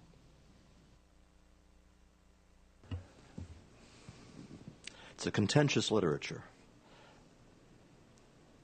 And beyond that, I'm hesitant to go. I have read reports which claim important improvements in black performance in private schools, and I've written by reputable scholars. I have also read reports claiming no important difference by reputable scholars, and I have not followed that literature closely enough to adjudicate it. No, I can't comment on that. I think the difficulty is is comparing apples and oranges. I mean, it's very difficult to get samples in private and state schools that you would consider comparable. And then you get the whole question, even if they're comparable on obvious measures, for a parent, black or white, to spend the extra money or to go to the extra step to getting advantageous education probably tells us something very hard to compare, and I don't know of anyone who's done it properly. Edward Cowan, I'm an independent editor and writer. When one takes a test, one has to make an effort. And the longer the duration of the test, 2 hours instead of 45 minutes, the greater the effort one must make to finish all the questions and solve the more difficult problems. Is there any indication of a difference in motivation between black children and white children with respect to making the effort that's required to do well on the test? The answer is yes, that is an issue which has been studied, and sometimes there have been effects that have been detected. For example, in the AFQT for the NLSY, there has been documentation that a lot of black kids did give up quickly. Not a lot, some. So enough you had to worry about that. But the more general finding for most tests in the literature has been that this is not a good explanatory variable. There's actually a very nice, elegant way to test that. There's a thing called reaction time tests, where they're very simple. You have your finger on a button and an a row of buttons, another light goes on, and you simply move your thumb from the home button to the target button. Everybody gets every item right. What they're measuring electronically to thousandths of a second is the reaction time to get your thumb off that button. But they also measure movement time. The reaction time is the cognitive process. The movement time is a purely physical one. And in this case, what you find consistently is that there is a black-white difference in reaction time, but blacks are better in movement time. This goes to the motivation issue. You know, if you have a black kid who's, this is dumb, he's also not going to outperform in movement time. It seems to be a very nice sort of self-contained control for motivation. And you find these kinds of differences, typical black-white differences, in these various environments. I don't know that there is a difference in trying in the test room, but that's not the important factor. In the book I'm about to publish, I point out that when you go into the test room, you can try as hard as you want, but if you haven't developed certain habits of mind by dealing with cognitive problems similar to those tested, you're going to be in trouble. For example, when I took up crossword puzzles, I tried. But I am a man who has always put things as simply and as plainly as possible. I wasn't used to looking for ancillary meanings, tricks between verbs and nouns, and so on. And I had to develop the habits of mind to allow me to do well on them. So when I think in these terms, I think again of a larger culture that does not put the premium on the same kinds of cognitive problems that are not only useful on IQ tests, but are useful in our educational system. Now, I do want to say a word about the reaction time research, because this is something where Flynn feels very ill done by. And that is, for years, I've tried to get people to do the point-forward basketball game, which would be a game in which whoever got from the home button to the target button had found the open forward and scored a basket, and have, let us say, a white female and a black male facing one another, and whoever beat the other on a particular point would score the basket. And I very much suspect you would get a change in reaction times under those conditions. I don't think they do test physiological things. When I did a study of Lin, Chan, and Isink's data, I found that Chinese children are unusually poor on movement time. Movement time, yeah. That's right. But not reaction. No, they weren't. And that is because they were risk takers. They let go immediately and thought their way to the target button, while the Anglo-Saxon children wouldn't let it go. And then went straight to the one. So it was a difference of cultural strategy. I wrote a little article entitled, "Do the Chinese have better British brains than the British do? And the British have better Chinese brains than the Chinese do."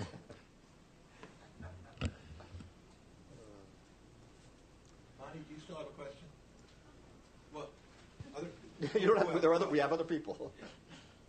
Oh, gosh. There's Will Salatin.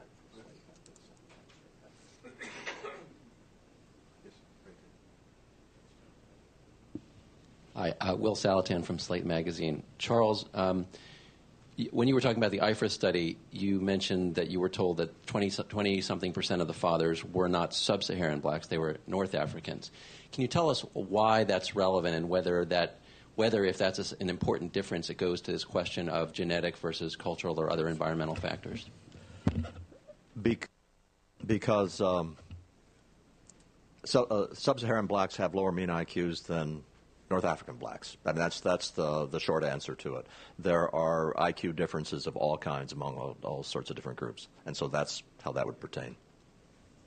Can I comment on that? Sure. That's quite true. I think it was 23% were the offspring of French black troops. And that, again, is one of the ambiguities in the study. I did try to eliminate other ambiguities. Many people, for example, said that German women might have had a preference for high IQ blacks as people to sleep with. Colonel Chase, you know, there are many different ways of attaining military glory. He spent the war doing correlations between black IQ and venereal disease and going AWOL. Was his contribution to victory, and he found that it was actually a slightly less high-scoring black. That is, the blacks who went AWOL and contracted venereal disease actually had lower than average Army IQs. So if you take this as an index who is sleeping with German women, that would be a confound in the other direction.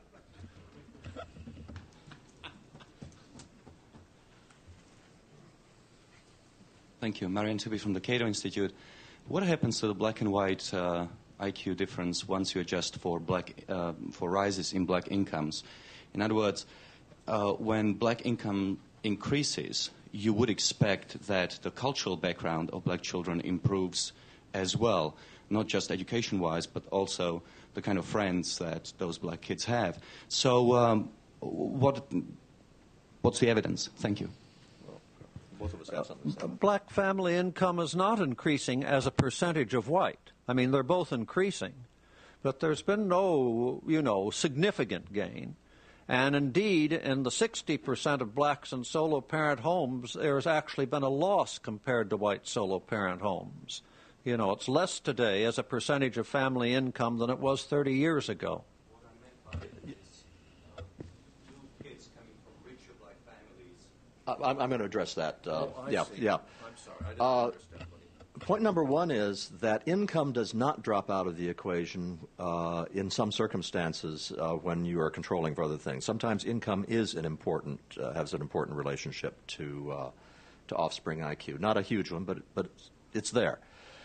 The larger problem here is the one that is known as the Shaker Heights effect, and this comes from the observation in a lot of affluent suburbs where you have affluent black populations that you still have a substantial gap in the local high schools. And it's called Shaker Heights because that's one of the places that got a lot of publicity. And a University of California anthropologist named John Ogbu actually wrote an entire book about this. You know, why is it? And the explanations that were given in that book correspond very closely to the kinds of things that Jim's talking about with a black subculture that does not reward and indeed punishes academic achievement. There are other ways to look at that too, which is to say, come on, and this I will put this colloquially. How long is this excuse going to go on? You have the children of a black lawyer and a black physician with an income of $300,000, and they have plenty of books in the home, and they want their kid to achieve, and they certainly have achieved, and you have a whole bunch of them in a community. How many generations are we going to say, well, it's because of some cultural difference? It's a persistent problem, and it is not limited to Shaker Heights. Here's the statistical way of putting it. Suppose that I control for family socioeconomic status and look at the black-white difference. As socioeconomic status goes up, the absolute magnitude of the black-white difference goes down by on the order of 40% in most studies. Okay? The relative difference, you know, the standard deviation difference between an affluent white family and an affluent black family, that has typically either stayed the same or in some cases even increased.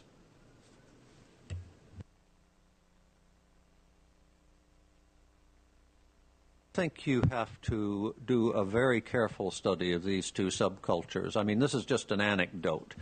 But the 2 times ago when I was in America, my neighbors were a black professional, a Jewish professional, and a Chinese professional. Is this the beginning of the joke?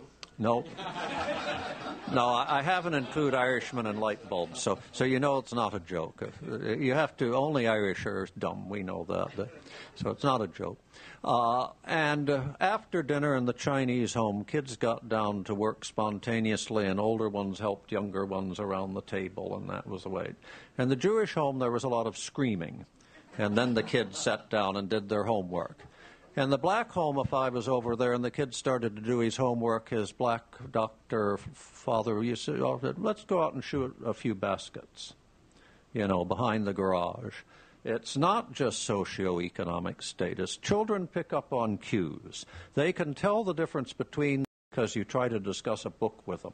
When parents ask me how they can improve the intelligence of their children or their interest in books, my first question to them is, how often do you read? How often does your kid see you discussing books? They take their cues from you, So I think we need a much greater in-depth study. I mean, I know your point. You can always make a prediction so long range it can never be falsified. But I want to know more about these different professional subcultures.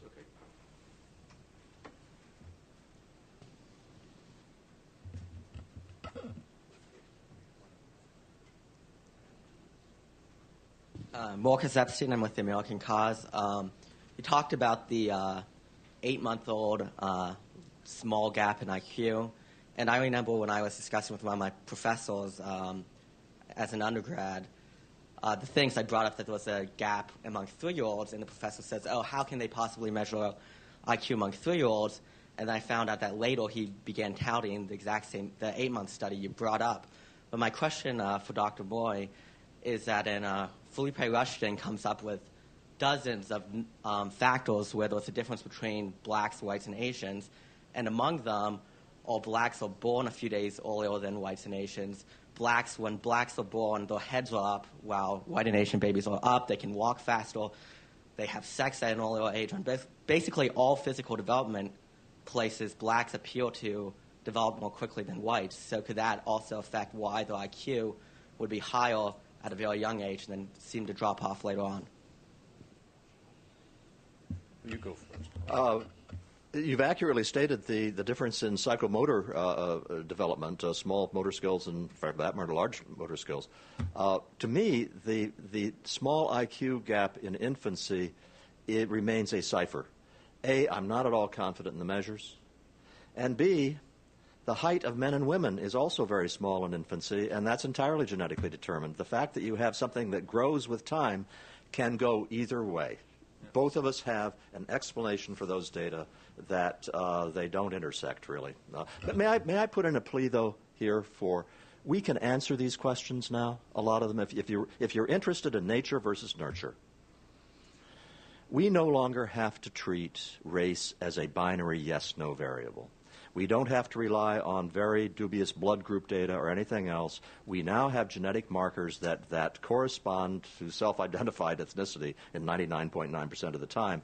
But the main point is that we don't have to, we can say not that you're black or white, we can talk about the whole range. And we can also include Chinese and South Asians and everyone else.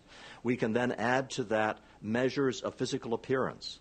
So we can discriminate between the effects that you get because you look a certain way and your actual genetic makeup. If we want to know the story regarding race and IQ, a study is available to us that will not answer all the questions, but that will answer a great many of them. And in a way, I think that those of us who are on different sides of the argument have a joint interest in sponsoring such a study and doing it impeccably. Just a comment. I just want to say about Chinese and Japanese Americans, I wrote a book on the subject in '91, and they're one of the best examples of where a persistent ethnic subculture does make a difference. And it's one that persists and persists. And that is you can match Chinese and Caucasian white kids in American schools for IQ, and the Chinese kid will score 7 points higher on academic measures, including the Scholastic Aptitude Exam.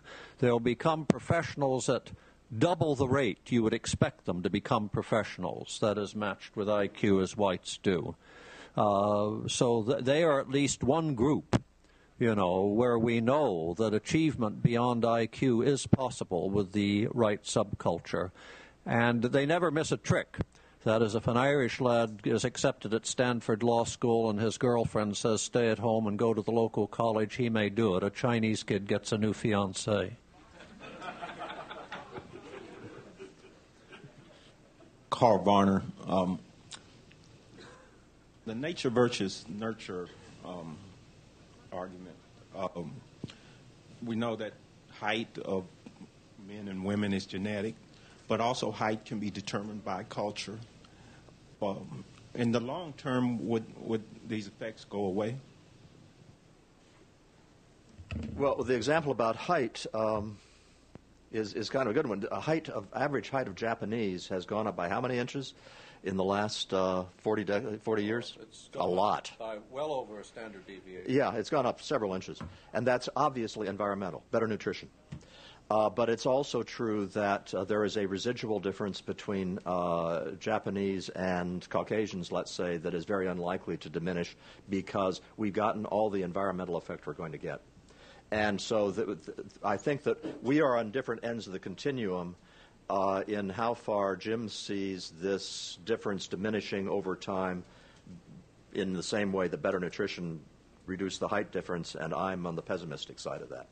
I'd like to just comment very briefly that the twin studies demonstrated that the Japanese height gain was utterly impossible, that height was so much influenced by genes that you'd had to have had a situation where the nutritional environment of Japanese would have to improve so that the average would have been the upper 0.1% that existed after the war.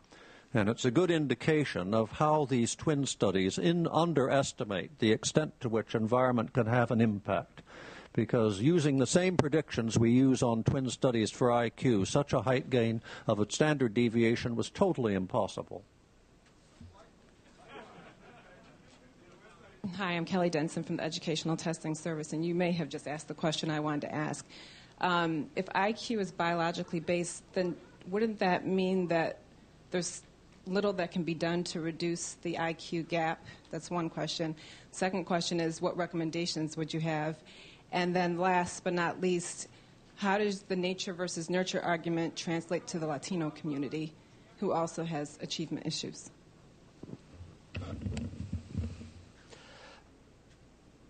Now, I suppose that one of the things that is in our future, I don't know whether it's 2 decades or 100 years from now, are ways in which we can do gene therapy and we can deal with biologically based problems in IQ. Forget about the black-white IQ difference. It would be really nice if we could get rid of mental retardation in all kids, for example. That's way in the future. And until then, to the extent that there is a genetic difference, then that is going to be irreducible. And then you asked policy. Would you restate the second part of your question? I will reiterate no policy. Well, I do have a policy recommendation that is a change from current practice. You judge people as individuals. You stop judging people as members of group. You stop asking, do we have enough Latinos or whites or Asians or blacks in a given classroom? You say, are we giving a fair shot to everybody who can do the work? Oh, the other thing you asked was about how does the Latino thing play into it?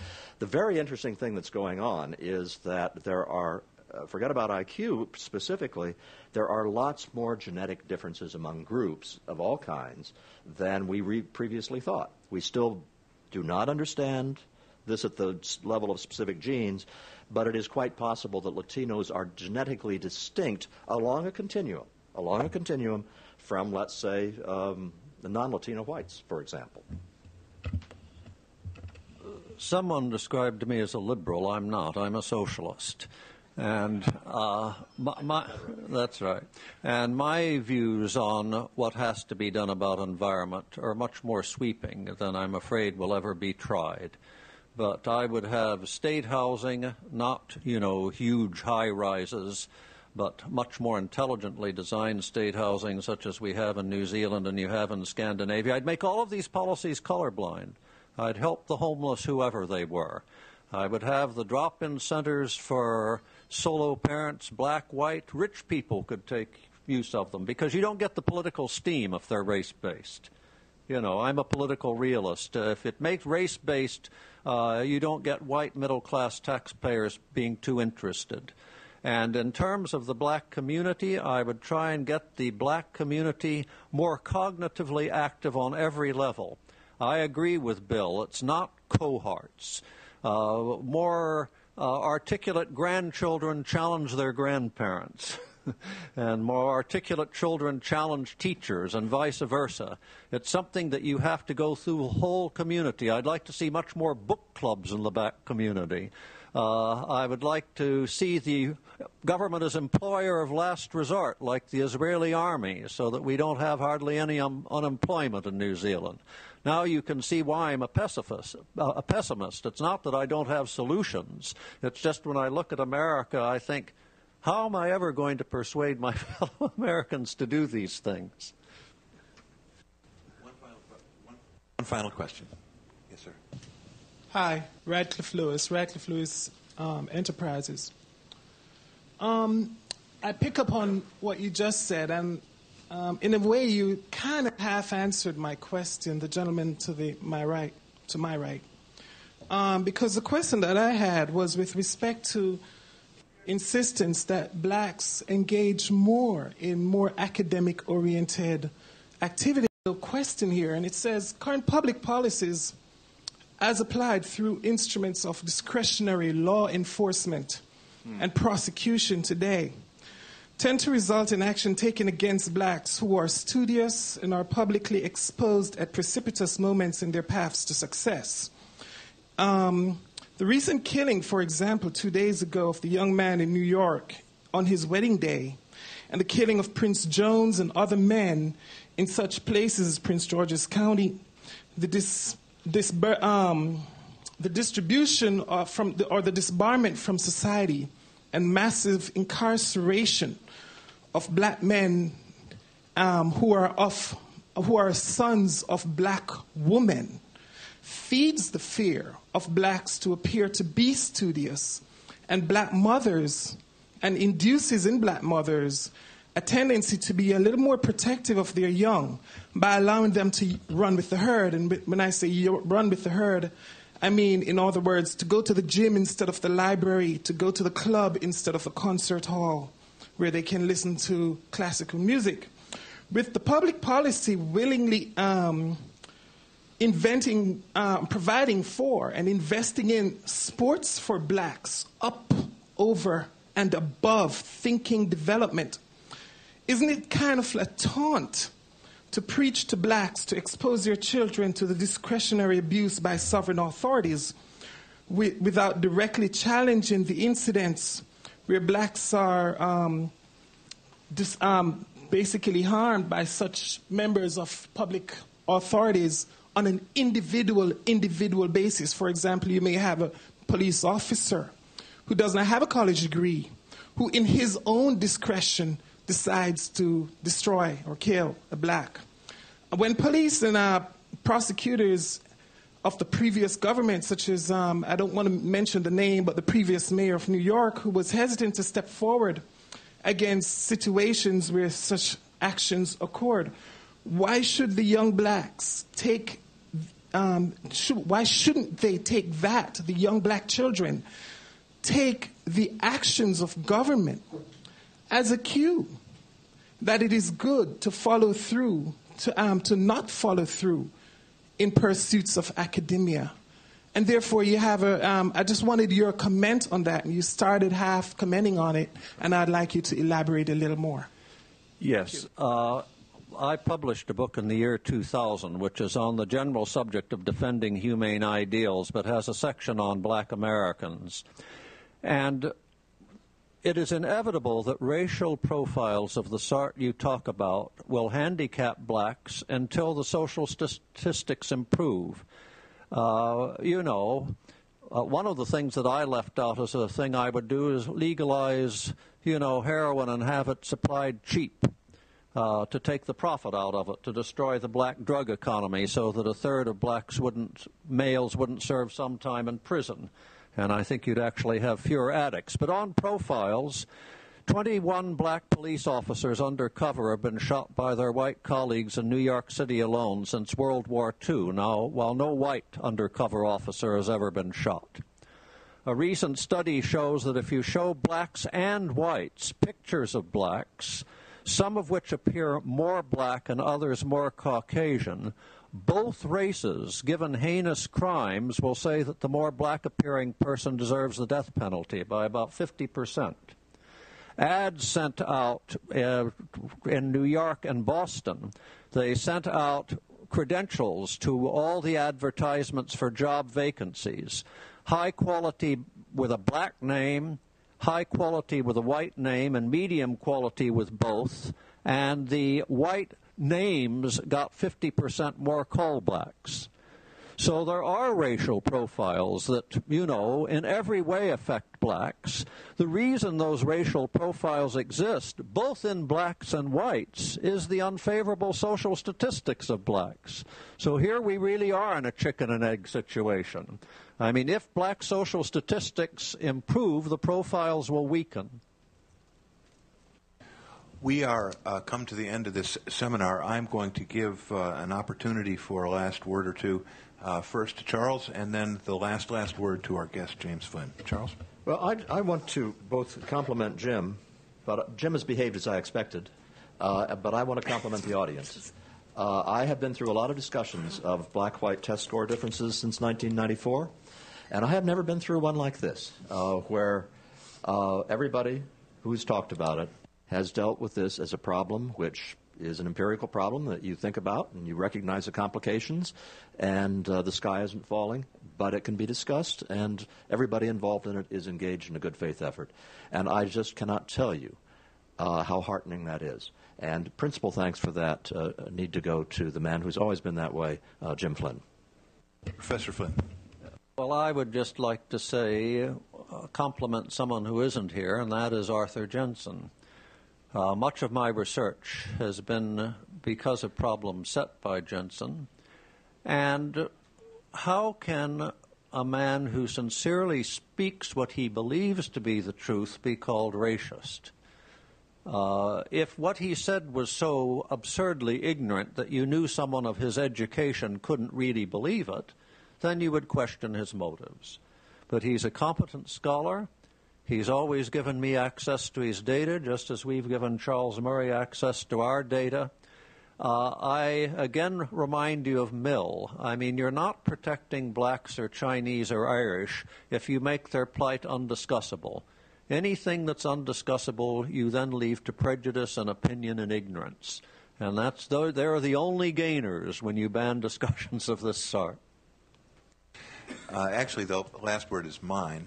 I would like to thank James Flynn and Charles Murray for their engrossing presentations and commentary, which I found exemplary not only in the seriousness and persistence which they have treated these very complex problems, but in how they presented often statistically dense and issues that would be troubling to many people in a way that was clear and interesting, and left me, and I hope many others in the room, better educated than when we began. Thank you, and I want to wish Jim successful travels in the rest of his tour. We are adjourned.